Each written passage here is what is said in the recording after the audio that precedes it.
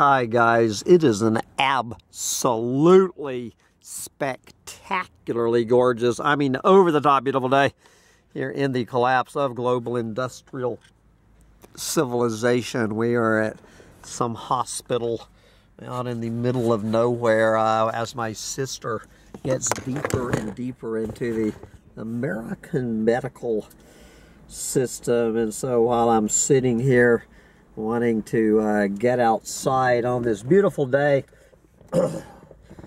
let's see, what have we got today? We're going to skip over medium.com for the good old mainstream media. Thank you, Yahoo News, and this outfit, what I've mentioned many times, called The Conversation.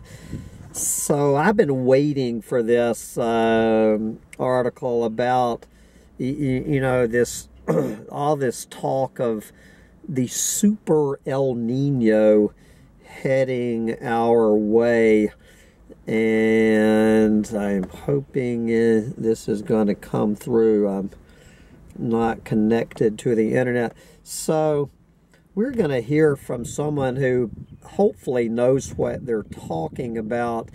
This is a fellow named Dillon Amaya, who is a climate research scientist at the National Oceanic and Atmospheric Administration, otherwise known as NOAA. So this is what climate scientist Dillon Amaya wants to have a conversation about here on this gorgeous spring day. That would be Wednesday, April 19th, 2023. What is the El Nino forecast? El Nino is coming, and ocean temperatures are already at record highs. That can spell disaster for fish and corals. Take it away, Dylan. It's coming. Winds are weakening along the equatorial Pacific Ocean. Heat is building beneath the ocean surface. By July, so 2.5 months from now, by July, most forecast models agree, and he has links to all of this stuff. Most of the, climate forecast models agree that the climate system's biggest players, El Nino, will return for the first time in nearly 4 years. El Nino is one side of the climatic coin called the El Nino Southern Oscillation, otherwise known as ENSO. It is the heads to La Nina's tails. All right. During El Nino, a swath of ocean stretching 6,000 miles westward off the coast of Ecuador warms for months on end, typically by 2 to 4 degrees Fahrenheit or 1 to 2 degrees Celsius. A few degrees may not seem like much, but in that part of the world, it is more than enough to completely reorganize wind, rainfall, and temperature patterns all over the planet. I am a climate scientist who studies the oceans. After 3 years of La Nina, it is time to start preparing for what El Nino may have in store. So far, he has not used the alarmist term Super El Nino. We will see whether or not he brings this up. So how does El Nino affect the planet? No two El Nino events are exactly alike, though we have seen enough of them that forecasters have a pretty good idea of what is likely to happen. People tend to focus on El Nino's impact on land justifiably. The warm water affects air currents that leave areas wetter or drier than usual. it can ramp up storms in some areas like the southern U.S. while tending to tamp down Atlantic hurricane activity. So that's already a misunderstanding I'm hearing in the doomosphere. So according to this fellow, and I'm not really sure, I guess because most of the action is over in the Pacific, that he is claiming it might actually help with the super hurricanes. El Nino can wreak havoc on the many marine ecosystems that support the world's fishing industries, including coral reefs and seagrass meadows. Specifically, El Nino tends to trigger intense and widespread periods of extreme ocean warming known as marine heat waves.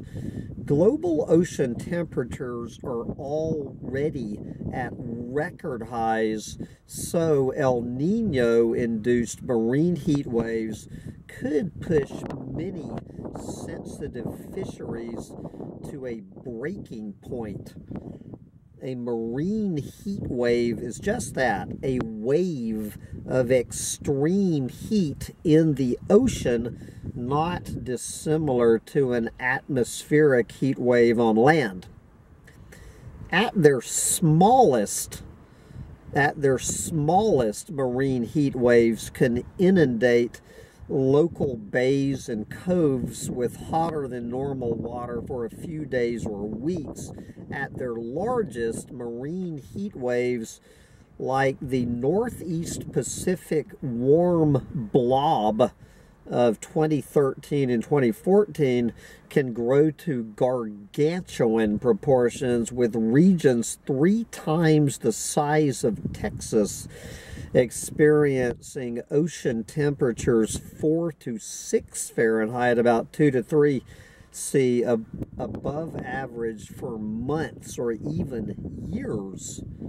Warm water might not seem like a big deal to book hermit, especially to surfers hoping to leave their wetsuits at home. But for many marine organisms that are highly adapted to specific water temperatures, marine heat waves can make living in the ocean feel like running a marathon.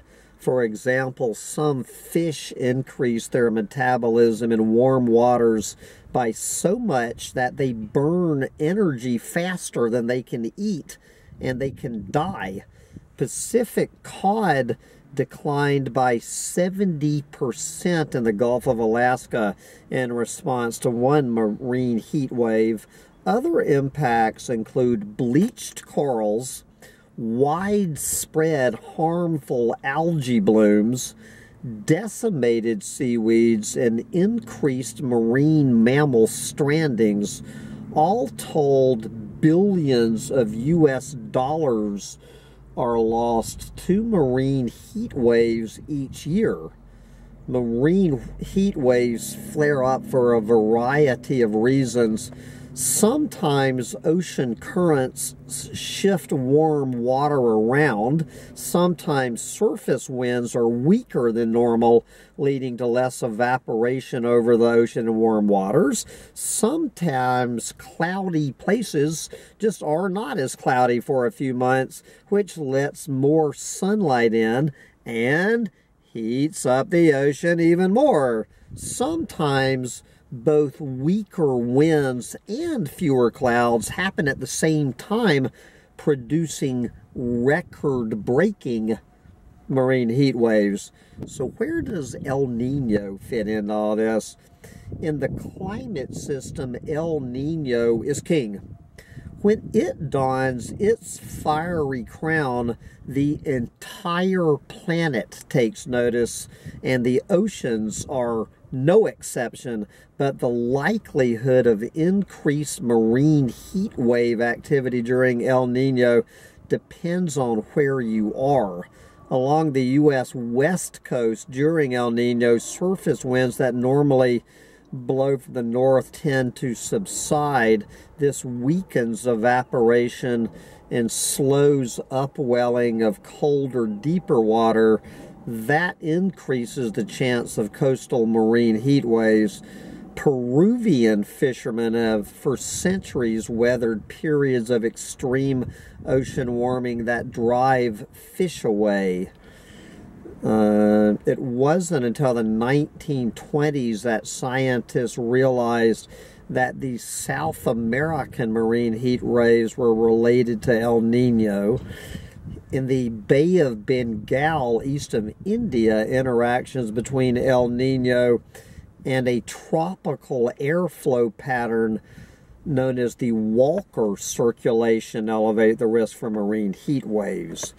Even if marine heat waves are not more obvious at the ocean surface this year, it does not mean all is well down below. In a recent study, my colleagues and I showed that marine heat waves also unfold along the seafloor of coastal regions. In fact, these bottom marine heat waves are sometimes more intense than their surface counterparts. They can also persist much larger. Events like this can be related to El Nino and put a lot of stress on bottom-dwelling species. Bering Sea snow crab landings were down 84% in 2018 after a marine heat wave reached the seafloor. So the forecast is we are in for hot water with El Nino on the horizon. Now, what can we expect for this year? The good news is seasonal forecast models can skillfully predict marine heat waves 3 to 6 months in advance depending on the region, and forecasts tend to be most accurate during El Nino's years. So the latest forecast predicts several active marine heat waves to persist into June through August, including in the North Pacific, off the coast of Peru, southeast of New Zealand, and in the tropical North Atlantic. The same forecast predict El Nino to ramp up over the next 6 to 9 months, increasing marine heat wave risk. In January through March of 2024 for the U.S. West Coast, the Western Indian Ocean, the Bay of Bengal, and the tropical North Atlantic. That said, these predictions are far enough out that things could change. Time will tell whether they hold hot water, but we would do well to prepare. El Nino is coming. There you go. If you enjoyed that story, I guess a couple of more stories by this fellow.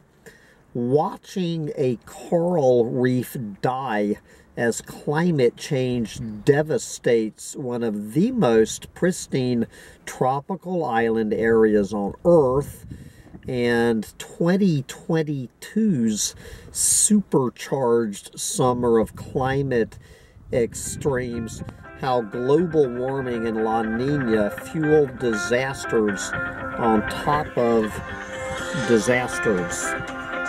Anyway, I need to wrap this up because I have to go deal with the American medical system. Bye, guys.